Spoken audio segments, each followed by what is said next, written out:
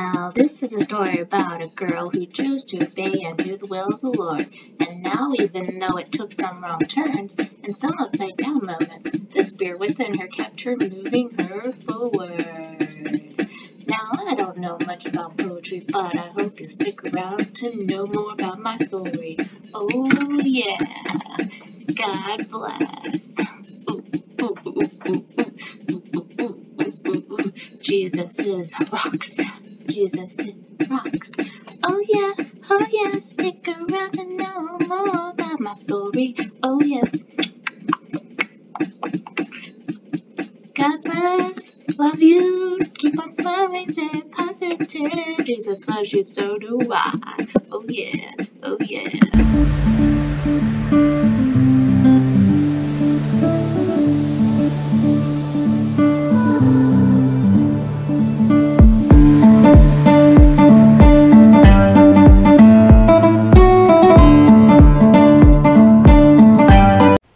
Good morning, y'all. It is this Saturday, and it's almost the afternoon.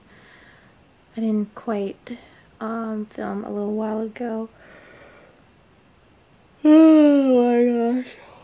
It's gonna be one of those days, so I'm just tired. But anyway. I'm editing. I already edit one video, or a combination of two videos into one, and now I'm working on yesterday's vlog. Let's see. Anything new currently? No, not at the moment. You'll be seeing our guest that's coming today, and yes, she'll be here soon. Can't wait to have her. Yes, I'm so excited for her to come over. You'll see her, okay? You will see her. I will try to vlog her at least today. I'm not sure about the rest of the week, but I will try to vlog her as much as I can. Just on here. I'm not going to post it anywhere else. Since I have a smaller audience here, I'm not going to post it on any of my other socials. But it seems to be colder. It's weird. The weather's been so wackadoodle. Like yesterday was pretty warm. Today is somewhat chilly. I'm sorry, I'm in the middle of editing, so you'll get to see me edit. Kind of. Alright, let's see. That one needs to be erased. Today is colder, so I'm wearing warmer clothes. Alright. That.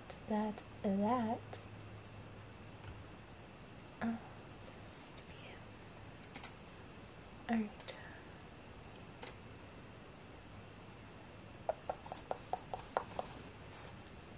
So,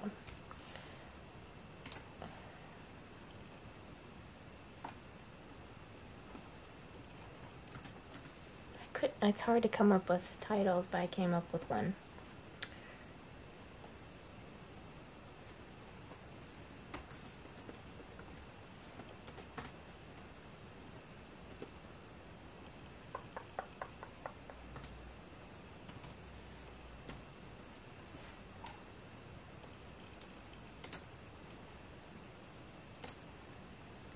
Alright, intro, check, add.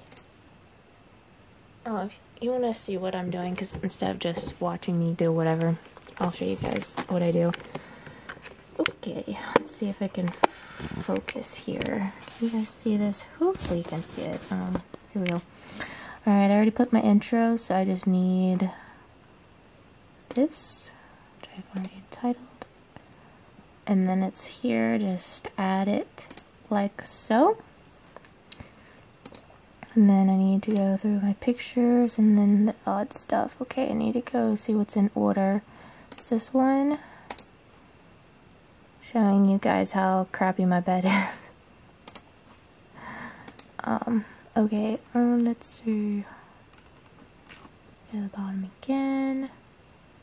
I think it's this one, but I'm not sure. I gotta listen to it. Nope.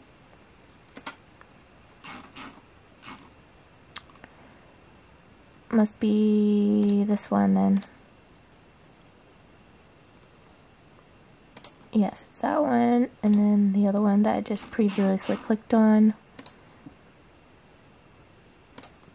that.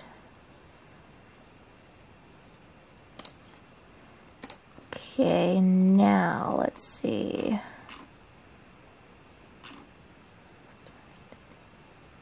Oh, this one.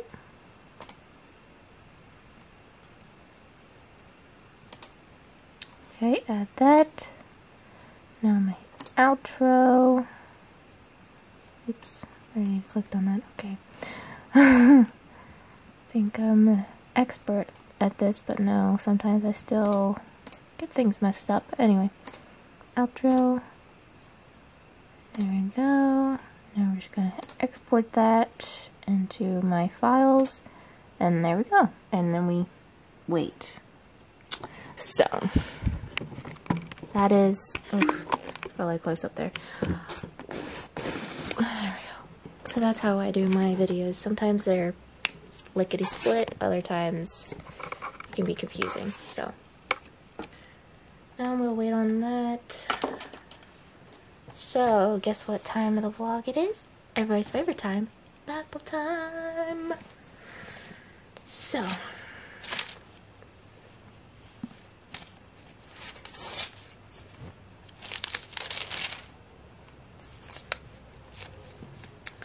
alright, Joseph's Silver Cup. Chapter 44 of Genesis. When his brothers were ready to leave, Joseph gave these instructions to his palace manager. Fill each of their sacks with as much grain as they can carry, and put each man's money back into his sack. Then put my personal silver cup at the top of the youngest brother's sack, aka Benjamin, along with the money for his grain. So the manager did as Joseph instructed him. The brothers were up at dawn and were set on their journey with their loaded donkeys. But when they had gone only a short distance and were barely out of the city, Joseph said to his palace manager, "Chase after them and stop them. When you catch up with them, ask them, 'Why have you repaid my kindness with such evil? Why have you stolen my master's silver cup, which he uses to predict the future? What a wicked thing you have done.'" He's testing his brothers. When the palace manager caught up with the men, he spoke to them as he had been instructed. "What are you talking about?" The brothers responded. We are your servants and would never do such a thing. Didn't we return the money we found in our sacks? We brought it back all the way from the land of Canaan. Why would we steal silver or gold from your master's house? If you find his cup with any of us, let that man die, and all the rest of us, my lord, will be your slaves. That's fair, the man replied, but only the one who stole the cup will be my slave. The rest of you may go free. They all quickly took their sacks from the backs of their donkeys and opened them. The palace manager searched the brothers' sack from the oldest to the youngest, and the cup was found in Benjamin's sack. When the brothers saw this, they tore their clothing in despair. Then they loaded their donkeys again and returned to the city. Joseph was still in his palace when Judah and his brothers arrived, and they fell to the ground before him. "What have you done?" Joseph demanded. "Don't you know that a man like me can predict the future?" Because of Jesus, God sends him the gifting of knowing what the future holds. By the way, he's not a fortune teller or anything like that. Judah answered, "Oh my lord, what can we say to you? How can we explain this? How can we prove our innocence? God is punishing us for our sins. My lord, we have all returned to be your slaves, all of us, not just our brother who had your cup in his sack." "No," Joseph said, "I would never do such a thing. Only the man who stole the cup will be my slave. The rest of you may go back to your father in peace." Judah speaks up for his brothers. Then Judah stepped forward and said, "Please, my lord, let your servants say just one word to you. Please do not be angry with me, even though you are as powerful as Pharaoh himself. My lord, previously you asked us, your servants, do you have a father or brother? And we responded, yes, my lord. We have a father is an old man. His youngest son is a child of his old age. His full brother is dead, and he alone is left of his mother's children, and his father loves him very much. And you said to us, 'Bring him here, so we can see him with my own eyes.' But we said to you, 'My lord, the boy cannot leave his father, for his father would die.' But he told us, 'Unless your youngest brother comes with you, you will never see my face again.' So we returned to your father, our father, and so we returned to your servant, our father, and told him what you have said. Later, when he said, "Go back again and buy us more food," we replied, "We can't go unless you let our youngest brother go with us. We'll never get to see the man's face unless our youngest brother is with us." Then my father said to us, "As you know, my wife had 2 sons, and one of them went away and never returned. Doubtless he was torn to pieces by some wild animal. I have never seen him since. Now if you take his brother away from me, and any harm comes to him, you will send this grieving white-haired man to his grave. And now, my lord, I cannot go back to my father without the boy. Our father's life is bound by the boy's life. If he sees that the boy is not with us, our father will die. We, your servants, will indeed be responsible for sending that grieving white-haired man to his grave. My lord, I guaranteed my father that I would take care of the boy. I told him if I don't bring him back to you, I will bear the blame forever." A sidebar called Change Life. When Judah was younger, he showed no regard for his brother Joseph or his father Jacob. First, he convinced his brothers to sell Joseph as a slave. Second, he joined his brothers in lying to his father about Joseph's outcome. But what a change had taken place in Judah. The man who sold one favored little brother into slavery now offered to become a slave himself to save another favored little brother. What evidence of your changed life. Would your family members agree? "So please, my lord, let me stay here as a slave instead of the boy, and let the boy return with his brothers. For how can I return to my father if the boy is not with me? I couldn't bear to see the anguish this would cause my father." So that is chapter 44. We'll get into chapter 45 next time, which will be next week sometime. So now, it's chicken soup time. Randomly pick one.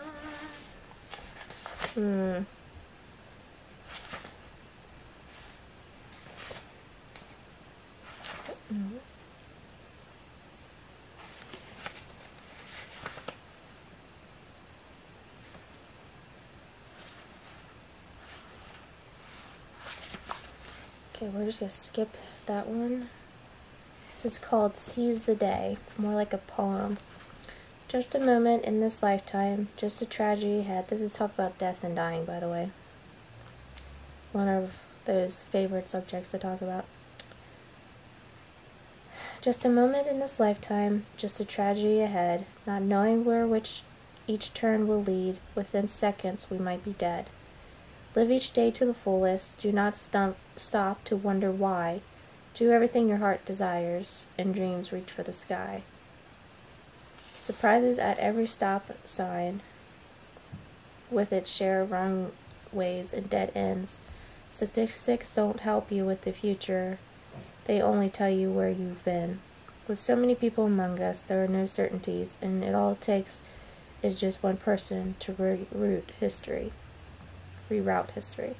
Don't waste one single moment. How very precious that they are. What seems a long way off is really not that far. Now, I will agree with most of this, but we shouldn't, yes, anytime we might, split second, our life might be changed or altered, or we might, could die at any moment. God could take us out at any time. I will say, do everything your heart desires. We have to be responsible about that. We can't, go out and party all the time and drink and do all these crazy things that are heart desires. We got to be careful of what our heart desires, because it could be sinful. So we really do have to reevaluate if that is the way we need, if that's the path we need to still ask God to help us in that situation and see if that was still the right thing to do or not. And if it's not the right thing to do, the Holy Spirit's tugging on your heart, then no, we shouldn't be participating in such behavior at all. I didn't really eat breakfast this morning. Oh yes, thank you, Lord, for your holy breathing word, your living word. As always, thank you, Jesus. Thank you for helping me to get up this morning too. Thank you for every little thing that you bless me with. In Jesus' name. I am thankful and grateful for every little thing. I have to remind myself to be grateful for those little moments in life. Because those are moments we should really cherish, you know? We thank the Lord that we're breathing, we're alive, we're able to, for the littlest things like running water and plenty of food in the cabinet and refrigerator and freezer. You know, did I say running water? Running water is awesome. Being able to flush a toilet. Have clean enough water to drink. Having the Word to read. You know, all those little things I'm just so grateful for. Also grateful for everything around me, people in my family, everyone in my life. Be able to share the Word with y'all or anyone on my other social medias. So that's just something I'm so grateful for. So, yeah. Kind of hungry because I didn't really eat breakfast this morning. I had an apple, granola bar, and a yogurt. A very light meal. I wasn't too hungry this morning. So it's like 10 minutes before 12. So I guess I can go ahead and eat. I made fried noodles yesterday because I made spaghetti for Ricky last night. So I might just eat some stir fry. Chicken stir fry. I'm gonna do my usual, pan up some chicken that's already cooked, because if I try to cook chicken, I'll give myself food poisoning or something like to that extent, or just have burnt chicken. So I already like the pre-cooked chicken. That way I don't give myself food poisoning or anything like that.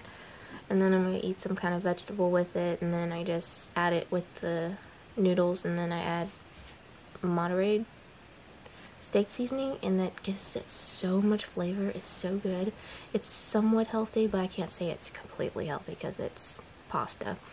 But yeah, it's better. It's really good, and I don't have to put any type of sauce or dressing in it. So I think I'm gonna go eat that, and before our guest gets here, I'm so excited y'all to meet. Okay, I'm gonna tell you. Obviously, it'll be in the title, but still, you're gonna meet her soon, so yay. Stay tuned. Sweet girl. Hi. I know. Hi, everybody. It's the evening. We had supper. Our guest is here. Meet Coco. It's Coco dog. Hey, Coco. Coco. Coco. What's he doing? Hi, sweet girl. So this is Coco. No, we did not adopt a dog. We're just babysitting, or should I say puppy sitting for the week. Our pastor and their wife's dog, they're going on vacation, so we're watching their dog. And since we know how to take care of a Yorkie, we've had a Yorkie in the past, thought of us, right? Right, Coco? I know, my goodness, it's our camera. I know. She's so cute. She is a little bit smaller than Skylar. Oh, guys, I called her Chi-Chi. And I was like, wait a minute, you're not Chi-Chi. Skylar was Chi-Chi. But she's kind of like a Chi-Chi, aren't ya? Chi-Chi. Coco. Coco. She's just been exploring. She's kind of bored. She's gone potty. She ate dinner with us. We had pot roast tonight, so she had some green beans and meat and carrots. Hey, Coco, what are you doing? What are you doing? So tomorrow, since we didn't want to leave her by herself, we're gonna, I'm staying home with her in the morning. Mom has school, so she'll stay in the evening with her. Right? Right, Coco? I know. Oh, so sweet girl. Coco. Coco. Coco. She's been playing with her toys. That's more than what Skylar would do at this age. She's actually the same age as Skylar. Coco, come here. Come here. Come here, sweet girl. So, yeah, we're gonna have her probably until next Saturday for a whole week, so yay. I know. She's a good girl. Bless you. She's got the same mannerisms as Skylar. What are you gonna do? You gonna scratch your back? Coco, what are you doing? Of course, she's gonna miss her family, but you okay. We'll take care of you. We love you. Oh, you got your toy. Did you get your toy? Did you get your toy? Coco. Coco, you got your toy? What's it doing? What's it doing? I know. Come here, Coco. Come here, sweet girl. Coco. So anyway, that is my surprise, and you guys got to meet Coco. I'm not sure how much I'll film of her because I won't either be here. Zachary's gonna be taking care of her during the afternoons. Just basically the same routine we've had with Skylar is what we're gonna do with her. So yeah, that's our guest, and I hope you guys enjoyed the vlog. As always, keep on smiling, stay positive. I love you guys. Jesus loves you. So does Coco. Coco loves you too. I know. She loves you. And I'll see you guys next time. Bye.